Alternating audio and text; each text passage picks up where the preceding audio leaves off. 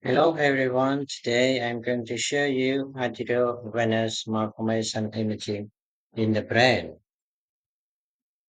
So it is the high flow vascular malformation with arteriovenous shunting, so complex nidus of arteriole and venule without intervening capillary bed.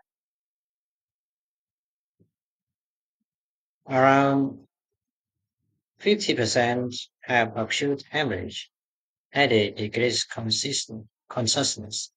Around 25 seizures and 15% focal neurologic finding and 10% incidental spontaneous parenchymal hemorrhage is in child should be considered AVM until proven otherwise. Epilepsy and progressive neurologic deficit typically occur in setting of light lesion. Demographic sex, equal male and female, ethnic occur in all ethnic groups. Global prevalent or sporadic avian around 0.02 to 0.2%. Imaging. Non-contrast enhanced CT. Parenchymal hematoma is most common. Small and ruptured avium are often not visible. May see calcification. CTA enhancing feeding artery nidus and draining venous may be negative if avium is compressed by hematoma. Among Taiwan bright hemorrhage, T2 prominent dark flow voice, T1C plus enhancing abnormal vessel, important for microavium. MRA cross inspection of AVM component. 3D TOF flow related signal in draining vein function. Advanced somehow. ASL high signal in nidus and draining vein. SWI high signal in draining vein. Digital subtraction, catheter angiography,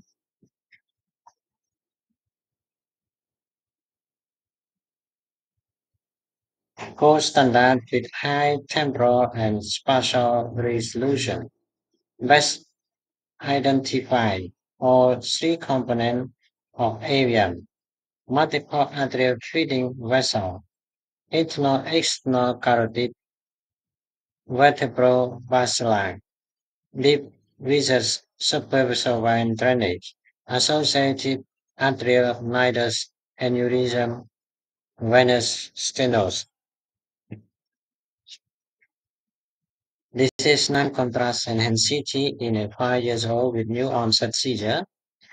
So intraparenchymal hemorrhage in the left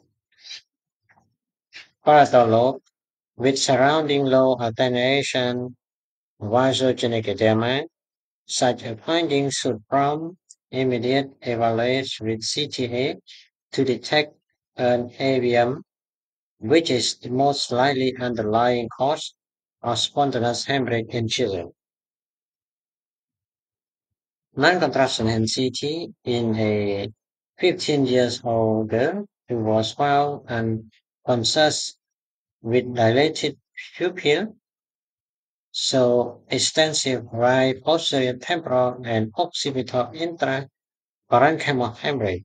Note the surrounding parenchymal edema. A few small calcific foci in the major occipital lobe suggest an associated vascular malformation.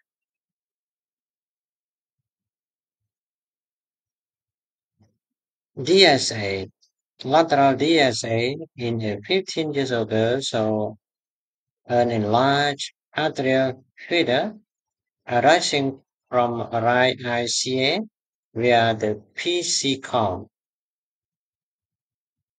artery.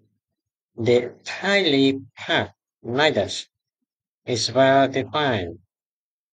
Note the two enlarged superficial drainage glands that opacify early during the arterial phase, typical of avian.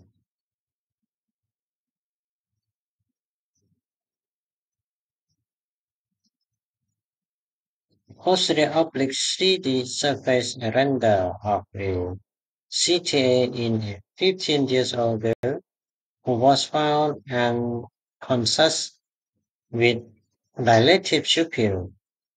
So the entire extent and seizure of the right occipital area,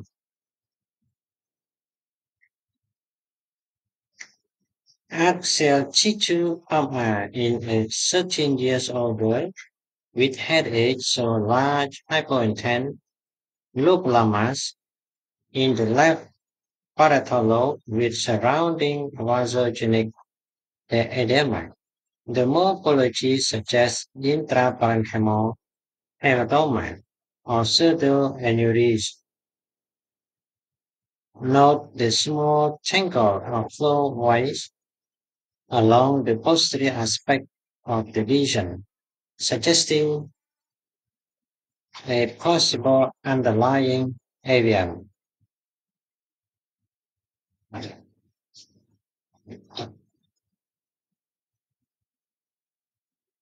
T1C plasma are in the same 8 years old girl so a red shape focus of torsus enhancing vessel in the avium nidus as well as dilated superficial draining vein.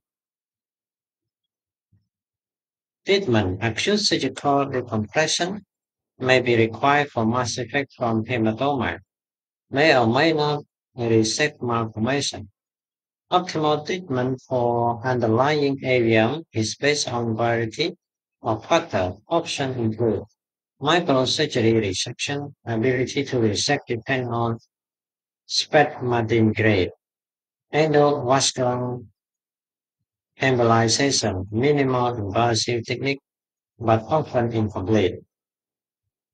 Stereostatic, stereotactic radiosurgery may take years to its effect because risk of rebleeding during the time can only be used for small AVM. Recent trials suggested medical management may be superior to interventional therapy. Controversial study due to short-term course and methodology. Best therapy approach is slightly depend on many AVM and patient pattern. Thank you.